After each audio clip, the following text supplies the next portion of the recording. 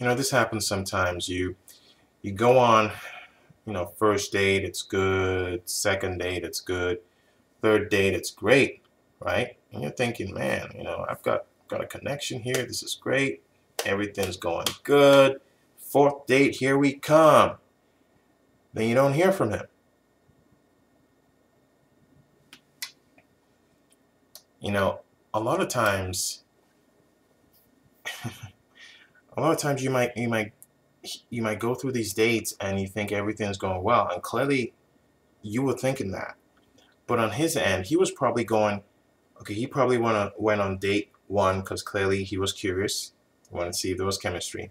He probably went on date two because, okay, I'm not quite sure. Maybe there's something there.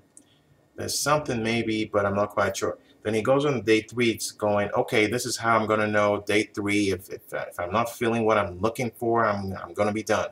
Meanwhile, you're going on these dates and you're thinking, this is great. We're connected. I'm laughing. We're having great conversations. You have no idea that in his mind he's going, I don't quite know about this girl. So I'm just going to go on one more date to see if I get that thing that I'm looking for, whatever it is.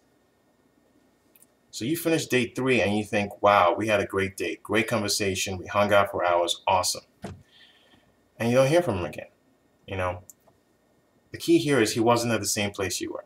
And what you really need to understand is try your best never to make assumptions that just because you're having a great time and you feel chemistry, that the other person does, even if you go on several dates. Because a lot of times a person will go out with you on several dates just to see if that fan is there.